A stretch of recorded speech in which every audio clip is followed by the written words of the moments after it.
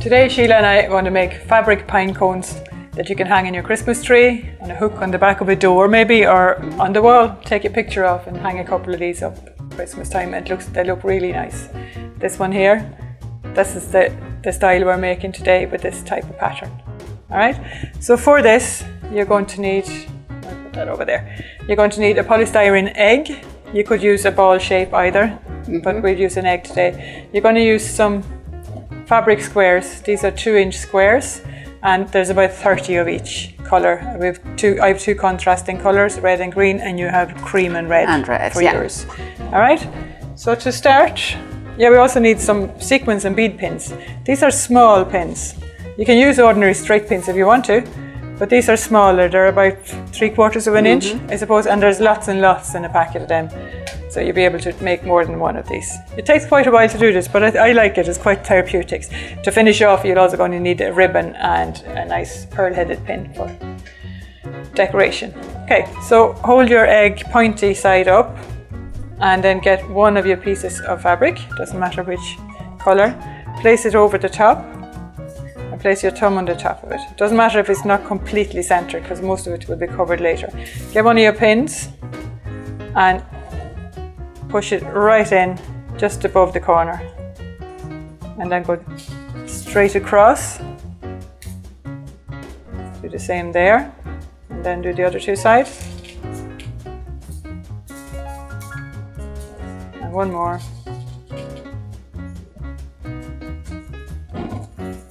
Okay. And it's like giving him a little hat. This side, and then I have my little top on. Great. Now, try and figure out where the very centre is and push a pin in.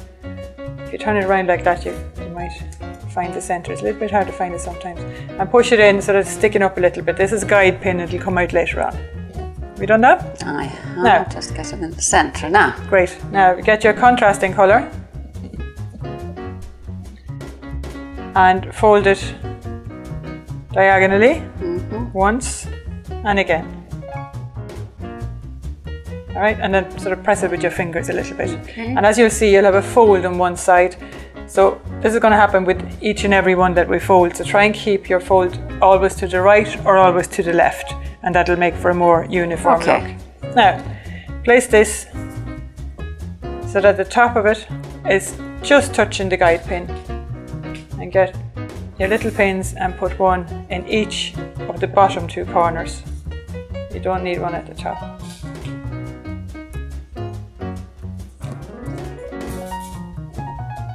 That's it. And then you get another one. Fold it. We go the same colour, Maria, or same colour. Same colour. We're going to use 4 now of the same colour. And then you go directly opposite with this one. When you're doing this, it's always better to always work on opposites, because the pattern is less likely to be skewed. It's easier to keep the straight lines. Same thing again, pin in. And pin in there as well. It's a little bit hard to push the pin in at times. Yeah, but a thimble here beside me, if you need to, you can use that. Because it can be hard on the fingers. Do the same again with the third one. Go exactly in between the first two. Make sure it's just touching the guide pin. It'll overlap slightly, so you have quite a few layers of fabric to go through here. So depending on the fabric, it's nice to have a light cotton fabric. It's easier to push it through. So sometimes you might even go outside of the last one, so that you only have 4 layers of fabric to push through rather than 8. And then you do the same with the last one.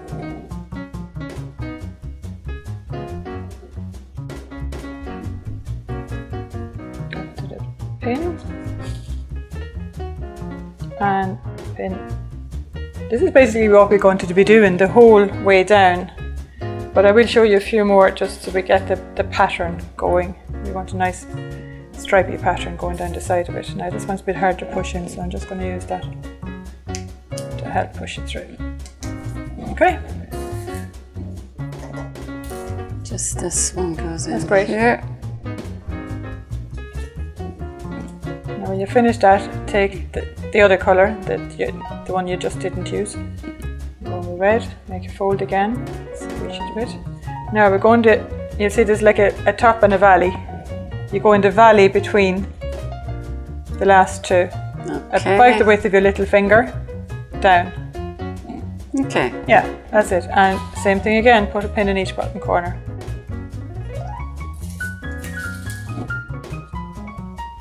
Show me that one. Should I be up nearer? No, not nearer. I was going to think. No, that's perfect. That's fine. Okay? Yeah.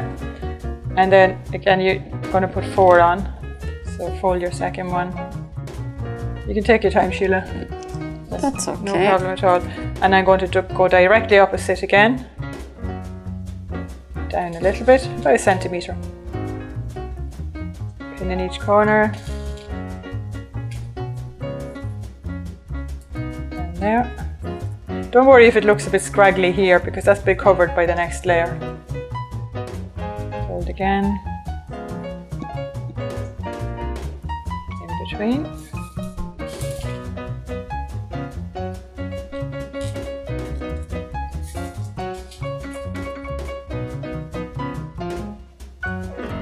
And my fourth one.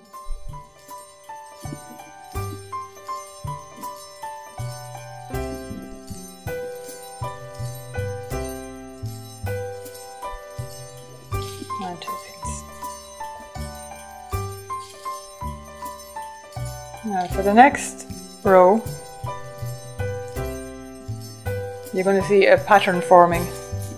So I go back to my greens, give it a fold, and I go directly in line with the top of the last one, so that goes down. Okay. So again you measure just a little bit lower than the last one you put on. So now you're going to start creating the lines, the pattern. As you can see, that's covering the bits from the previous layer.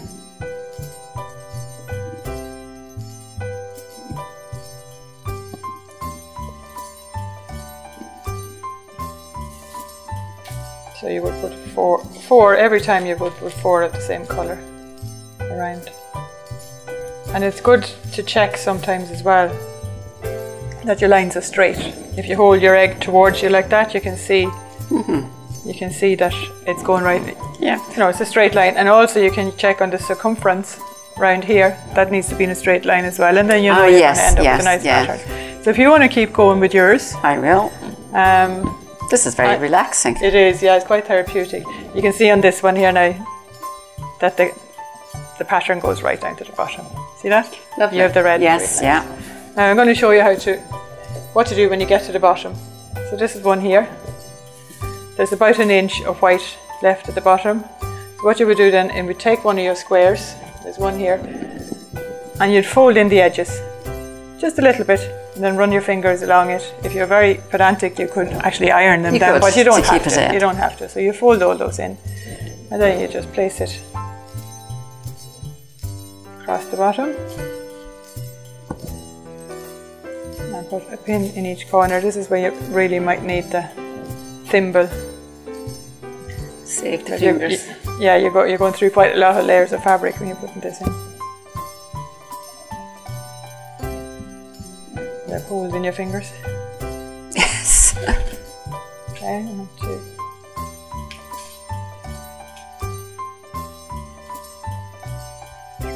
And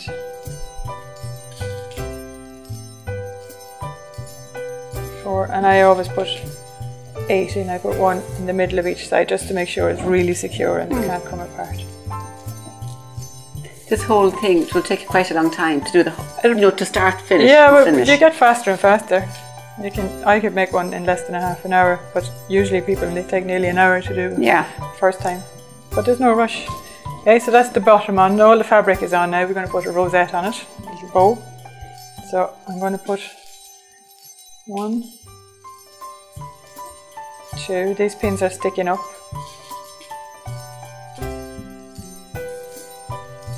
3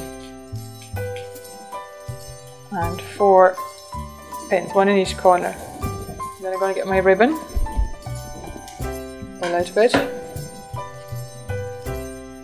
As It's a bit frayed there, so I'll cut off the edge first, at the end. Now, put it just across the middle, loop it around one of the pins, gather it under your finger.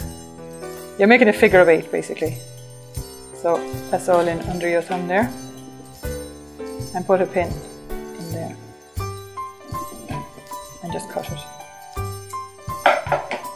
So I'll go across here. You could make, if you put 6 pins in instead of 4, you'd have a more substantial bow. Then again, put your pin in.